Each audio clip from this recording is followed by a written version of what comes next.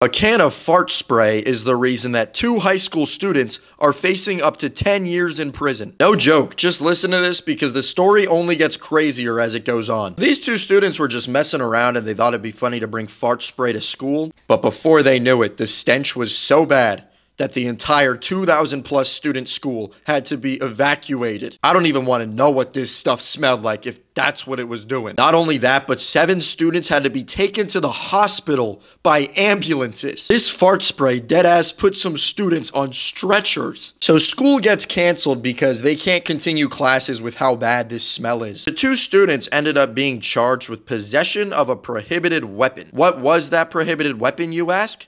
It was the can of fart spray. That's right, the fart spray smelled so unbelievably rancid that authorities had to count it as a prohibited weapon. Now keep in mind, possession of a prohibited weapon is a 3rd-degree felony that you can go to jail for up to 10 years for. Imagine going to jail for 10 years and having to explain to the other inmates that it was because you brought a can of fart spray to school.